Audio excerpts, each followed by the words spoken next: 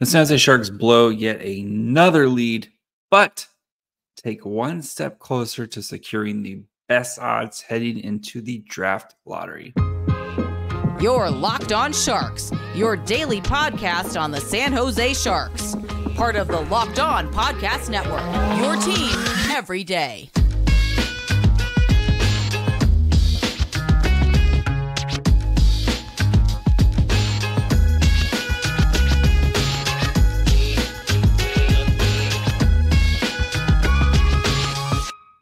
Hello, welcome to Locked On Sharks, the premier hockey podcast covering your favorite team in the Bay Area. My name is JD Young, contributor at San Jose Hockey Now. I want to thank you for making Locked On Sharks your first listen, probably part of the Locked On Network. We cover your team every day. And if you want to be an everyday, all you have to do is just follow wherever you get podcasts, or you can watch on YouTube as well. And the Sharks, they did it again, blowing another 2-goal lead, but taking one step closer to securing the best odds in the draft lottery, and hopefully getting Macklin Celebrini. So we're going to be talking about the Sharks blowing another lead.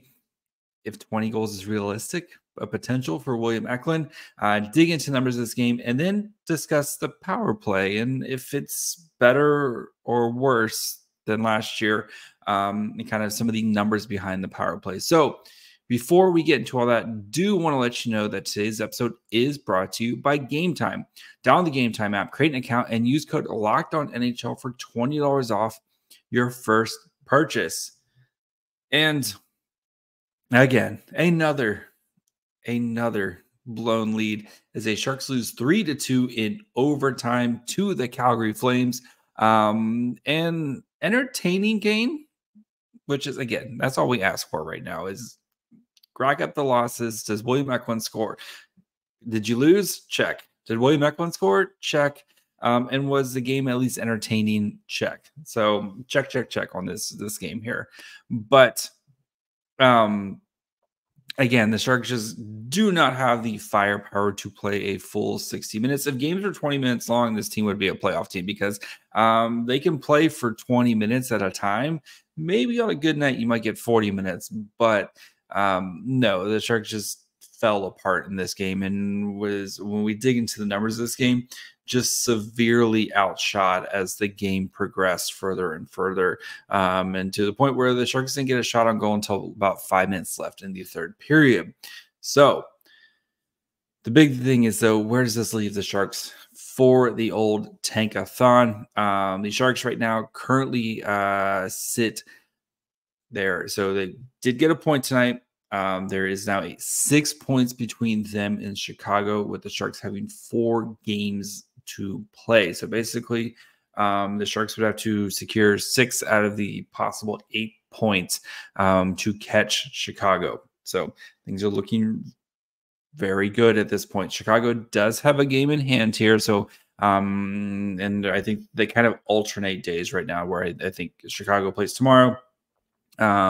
So Chicago's schedule really quickly. So yeah, they do play Wednesday against the Blues. This is definitely their easiest game left, as the Blues are hanging on to life to make the playoffs, but they're basically done. They played Nashville, who's in the playoffs. They play on Friday.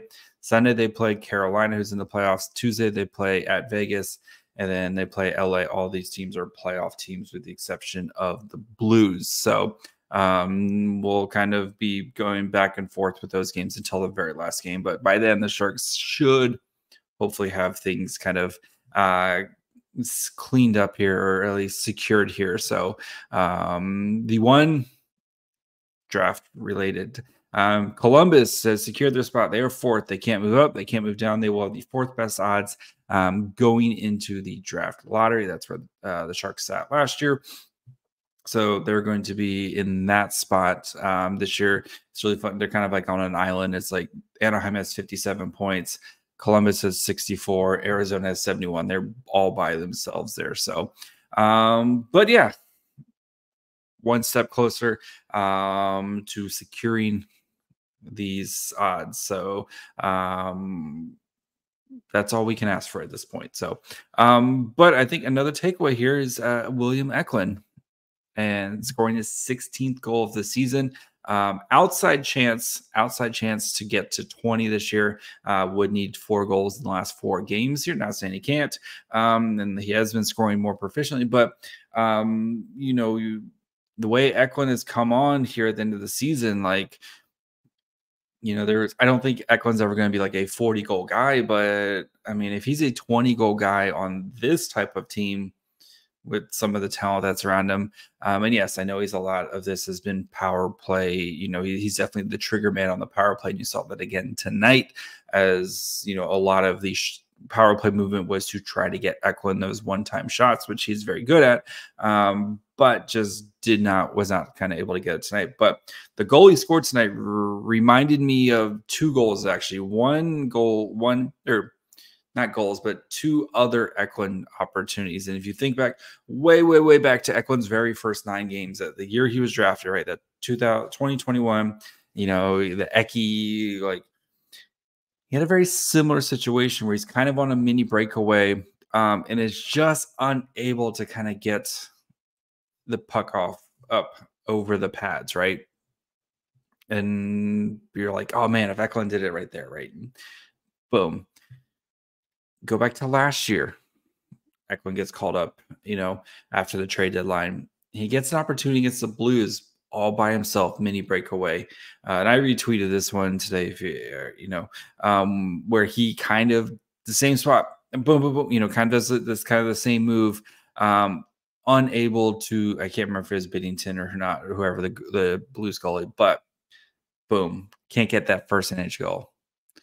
Tonight, gets the same opportunity, and he goes high glove side on Wolf, which seems to be Wolf's kind of weak spot right now. But finally gets that opportunity, is able to cash it in. Great passing on the Lund line there. We'll talk about the Lund line here more in a little bit, but you just see these little learning moments that he's had, taking things that he learned, whether it's in his NHL experience, in his AHL experience, and kind of adding that to that repertoire. And I think there's a legitimate, when Eklund's peak year, to look at a potential 35 goal scorer, which again, we knew the passing, we knew the assists, we knew the playmaking, but a lot of people were very worried about William Eklund, of his inability to score goals, especially with his in the SHL. I think we can put those to rest with the way he has played. I think he's worked very hard on his shot. And there's a there's a world where Eklund is a 30, 35 goal scorer for the Sharks for years to come, especially again when the infusion of talent that you're hoping is coming soon. There's a lot of going to be a lot more opportunities for Eklund to have better better line mates, better scoring opportunities, just this team being a lot better team. But it's getting there, guys. Like, you can see Eklund putting all the pieces together. I can see it. It's coming, guys. It's coming. So very exciting for Eklund as he continues to his development. Very exciting for the tank development as we get one step closer to hopefully getting that blue chip jewel, that just to add and make everything fit right where it's supposed to fit. So we'll dig into the numbers of this game, talk about the Lund line, and then we're going to discuss the power play. Look back at the 2022-23 power play, and look at the 23-24 power play, and kind of see what the difference is between the two units. So we'll get to that here in just 1 second.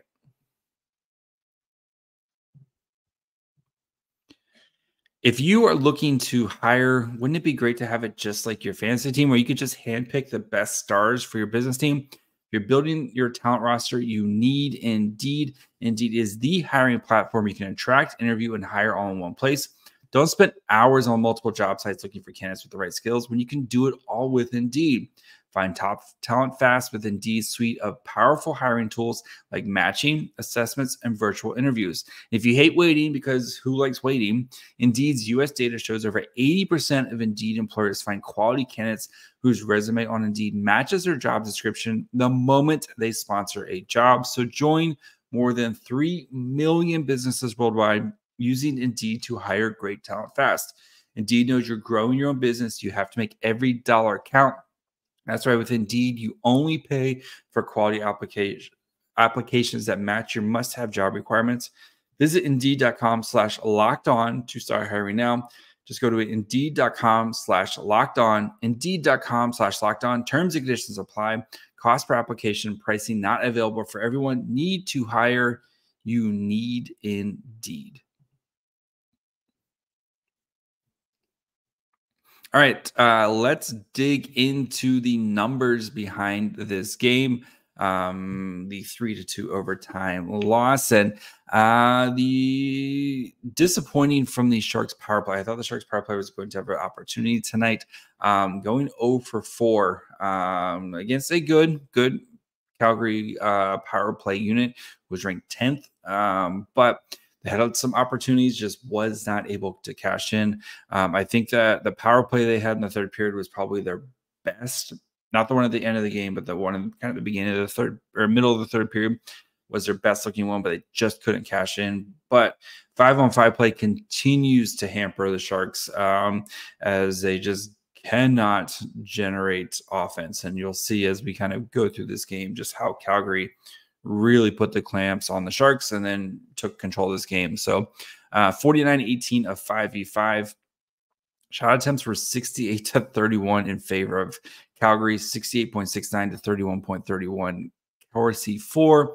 Actual shots was 30-18, again, all at 5v5. Scoring chances 35-15, 15-7 high danger chances, 3.19 to 1.2 expected goals for, all in favor of the Flames. And again, the third period where the Sharks just could not do anything at 5v5. You had, even in the second period, 22-10 shot attempts in favor of the Flames, 25-10 in the third period. Scoring chances 13-7 in the second period, 16-3 in the third period, all in favor of the Flames. 1.73 to 0.67 expected goals for in favor of the Flames in the second period, and then 0.9 to 0.12 expected goals for in favor of the Flames in the third period. So the Sharks basically got shut down offensively in the second and third period. A little bit of a slow start from the Sharks, but they kind of found their groove in the beginning, halfway through the first period. Again, that Eklund goal was a really nice kind of play between the Lunds there, but just inability to create sustained offense in this game. And that has been the Sharks, that has been their Achilles heel all season. Well, one of their many Achilles heels all season long. But the offense, I think, this year has to be one of the biggest disappointments. And we'll discuss that as we get into the off season here. So as for the forward lines, so we had the Lund line with William, Mikkel, and Fabian.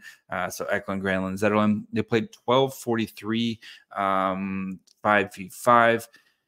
11 shot attempts for 15 allowed. Actual shots was 6-6. Did have the one goal from them. So as we have seen, that line continues to produce offense. 0.4 to 0.98 expected goals for. So while they did create offense, they were also had trouble defensively.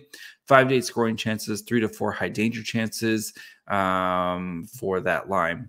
Kostin, Collin, and Graf played 11-37, 4-16 shot attempts, 2-6 actual shots. Did give up a goal. 0.08 to 0.61 expected goals for, 3-8 scoring chances, 0-2 high danger chances for that line. I will say with Graf, I did like some of the stuff we saw from him tonight. Made a really nice play with Justin Bailey.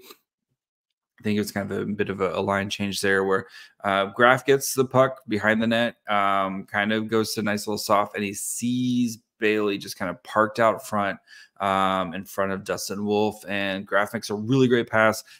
Bailey goes to jam it in, and just Dustin Wolf makes a great play there. So good play by Graf, better play by Wolf. But you see a lot of the passing and like kind of the puck movement with him. I really like what I'm seeing out of him so far, and as he's kind of getting acclimated, I do want to see him get a chance to kind of blast a one-timer, because he did that very well at Quinnipiac. That was his role, especially on the power play. He does have a really heavy shot. I do want to see him get a chance to kind of unload one of those one-timers here, hopefully at some point. He is getting power play 2 opportunities, but again, it's that power play 1 has been they're really close to kind of connecting tonight, but just unable to. And then we also saw the third line of Jacob McDonald, who's had another goal tonight. Great play by Mike Hoffman. So we had McDonald, Hoffman, Sturm. That line, again, it's with McDonald playing as defenseman, playing as a forward, it's a little bit tough to kind of see but Hoffman had 26% Corsi. 23% Corsi for Hoffman. McDonald 26% Corsi, and Sturm had 23% Corsi. So that line probably did not have a great night as well compared to others. And then the Bordeleau Studnicka Bailey line, 855, 9 shots for 9 allowed, 4 to 5 actual shots, 0.17 to 0.2 expected goals in favor of the Flames. So pretty close. 3 to 4 scoring chances, 1 to 1 high danger chances. And I got to say, Bordeleau, he just every game there's like at least one sneaky play where he makes where it's just like, oh, how did he do that? And you're seeing Bordeleau just becoming more and more comfortable with his role and kind of where he fits on the team. Still needs to kind of work, I think, use a lot of the sneaky plays, kind of especially in his own defensive zone, where he does a good job of kind of maybe stripping the puck away from someone, but then he can't kind of finish the play and like get the puck out of the zone, or like it's kind of that next building step of like, all right, I get the puck away. I need to either pass it or get it out of the zone. And that's kind of that next step. I think that's going to solidify him as an NHL player. But you have to be really happy with the way Bordeleau is playing. He's playing a physical game. Like, he was nose to the net tonight. Nikita Hochuk, who, of course, former Shark, big dude. Bordeleau went, kind of, toe to toe with him, behind the net there. Again, I think Bordeleau, they talk about in the broadcast, he just looks better as an NHL player than he does as an AHL player. And I think it makes a lot of sense. And, he needs a big summer this year. And we'll talk about Bordeleau plenty this summer and where he fits in. But I think, again, we can kind of put those concerns that we had about Bordeleau coming out of last year and even this year in the AHL, we can kind of put those to bed. So, he just kind of, I think he's really found his role and his niche on the team and what he's supposed to do. And again, we'd love to see him play with, maybe some different people here at some point. But again, right now the Sharks, it's a very talent poor team right now. So as for Mackenzie Blackwood's night, he had, in all situations, stopped 37 saves on 40 shots in about 63 minutes of play. 3 goals against, expected goals against was 3.89, 925 save percentage, 12 high danger saves on 14 high danger shots, 6 mid danger on 7 mid danger shots, and 16 for 16 on the low danger. So kind of back to a Mackenzie Blackwood performance that we have seen from him, especially with all those high danger shots. And he some amazing saves tonight.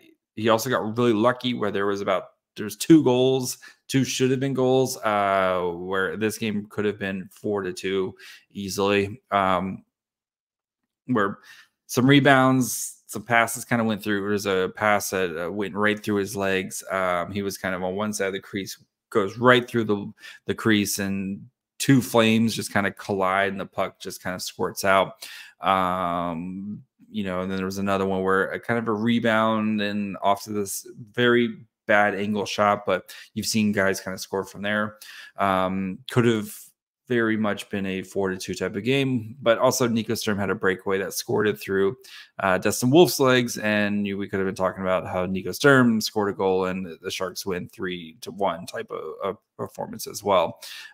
So yeah, that's how the Sharks continue to blow games. They play well for 20 minutes, and then they kind of are just unable to find that next gear in the third period. So that's going to do it for this game. We're going to talk about the power play here in a minute and kind of look at the last year's unit compared to this year's unit, why this year's unit is ranked higher than it was last year and why it's kind of been more efficient. So we'll talk about that here in just 1 minute. If you're looking to get tickets for, maybe you want to go to a Major League Baseball game, you want to go catch the Giants, you want to go catch the A's, maybe you want to go to the last Sharks game on Saturday, you need to check out Game Time. They have killer last minute deals, all in pricing, views from your seat, and the lowest price guarantee. Game Time takes the guesswork out of buying MLB tickets. The thing I love about it is you can see your seats before you go. Not that like going to Oracle, there's a bad seat in that park, but if you want to see where you're going to sit, maybe you want to make sure you go to a Sunday afternoon game, you see a nice view of the bay, you want to, do that. They've got you covered over there. Also, the other thing I really love is exactly what you're going to pay. With their all-in pricing, you're not going to go to checkout and get slammed with a bunch of fees. They've got you covered with that. You know exactly what you're going to pay when you go to checkout. No surprises there. So take the guesswork out of buying tickets with Game Time. Download the Game Time app, create an account, and use code LOCKEDONNHL for $20 off your first purchase. Terms apply. Again, create an account and redeem code LOCKEDONNHL, LOCKEDON for $20 off. Download the Game Time app. Last minute tickets, lowest price guaranteed. All right. So heading into this game, not including tonight's stats, the Sharks power play was actually ranked 17th in the NHL at a 20.9% success rate, which is way better than last year's unit. So I was curious, why is this? And so I wanted to kind of compare what the Sharks power play looked like last year compared to what it looks like this year. And it's kind of funny. So pulling up, if you're watching on YouTube, have some fun, some slides, graphics, all that fun stuff. Last year, the 5 players who played the most power play time for the Sharks, Erik Karlsson, pretty good, not here anymore. He played 277 minutes. Logan Couture, RIP, he played 242 minutes. Tomas Hertl, 239 minutes. Alexander Barabanov and Timo Meier. So these were the 5 players who played the most power play time for the Sharks last year. It's kind of crazy how, like, Karlsson's not here, Hertl's not here, Meier's not here, Barabanov's not going to be here anymore, and then Logan Couture is murky future, right? So the 22-23 unit ranked 25th at an 18.4% success rate. They had 223 power play opportunities. So that's anytime they went on the man advantage, whether it's 5-on-4, 4-on-3, whatever that is. All situations power play. Their Corsi for during that time, so their shot attempts 84.66. So they, again, you're not going to take 100% of the shots, but you want to be in the high 80s, 90s. You're dominating the play. Expected goals for 47.39. Expected goals for actual goals for 41. So the power play should have had almost 47 goals. They scored 41 last year. Had 146 high danger chances, 347 scoring chances, and their shooting percentage was 12.28. So keep that number in mind right there. This year's unit, So William Eklund, again, this is before tonight's game. He has the most power play time, 199 minutes. Mikael Granlund, 188 minutes. Remember, he missed about 9 games at the beginning of the season. Zetterlund, who's played every game, 186 minutes. Hurdle, who's not here anymore, 141 minutes. And then Kalen Addison had 116 minutes. So, again, nobody is like, we knew that unit, right? Like maybe it would have been Barabanov kind of sneak out, or like they kind of, that role, or after Timo Meier left, they, kind of trying to figure out that spot. It kind of Eklund jumped in there, but much more fluid this year, right? With the Sharks power play unit, trying to kind of find, and this has been kind of the group for a while, right? Is the Lunds, and it's been Bordeleau now, but it's been usually the Lunds, a defenseman, and then that other piece. So this year, ranked 17th, 20.9% again, before tonight. 196 opportunities, so way less opportunities. Corsi for 81.77. Expected goals for 38.91, so basically 39 goals. Goals for 41. So they've scored the same amount of goals this year and a couple less games than they did all of last year. High danger chances, 115. Scoring chances, 282. Shooting percentage, 17.3%. So this power play has been less effective this year, and you see that, right? Watching the power play, just how often sometimes they struggle to get into their own zone. Right, like it's or how, especially at the beginning of the year when they were running the 5 forward unit. Like there was definitely its bumps and bruises and growing pains. And I think we've seen a much better power play unit at the end of the season here, especially the kind of the current iteration, whether it's Thrun or Addison on the back end, but kind of the lens with Bordeleau, it's been a more effective unit. But the shooting percentage is the story of why it's been a better unit. Last year's shooting percentage was one of the worst in the NHL on the power play. Let me pull it up here right now. But this year's is like literally one of the best. I think it ranks third. This year's ranks third overall shooting percentage on the power play. So a little worrisome going forward. If this is a sustainable thing, if this team is going to continue to shoot 17% on the power play. So yeah, they are even so after tonight, they're at 17.08. They're still third in the league. They're behind Tampa, Carolina, when it comes to shooting percentage on the power play. Last year's team, I'm pulling this up right now. They ranked their shooting percentage was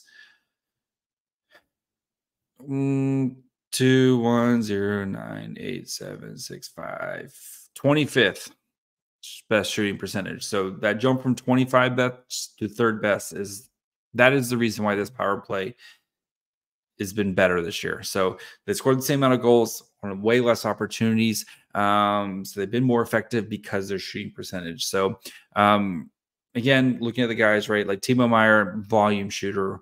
We know what Hurdle was. Erik Karlsson had like an insane year last year, but didn't score a lot on the power play. So I think, though, there is opportunity for the like next year, the shooting percentage is definitely going to take a step back, right? I think that's just an unsustainable number for what this team is. But I think added talent, where it's not going to be as efficient, but I think it can still be as effective. And I think it can be more sustainable next year, where you're having added talent that can kind of provide more threats to it. And again, you're not going to shoot 17% next year on the power play.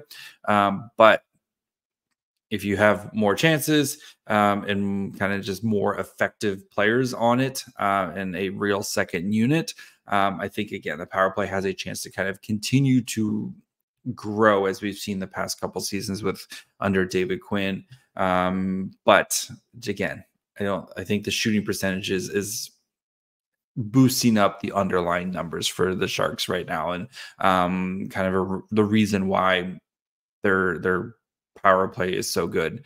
At 5v5 this year, again, like the Sharks have one of the worst shooting numbers.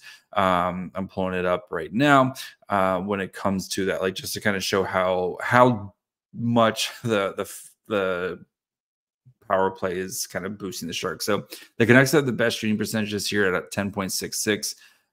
The Sharks shooting percentage is at 6.99.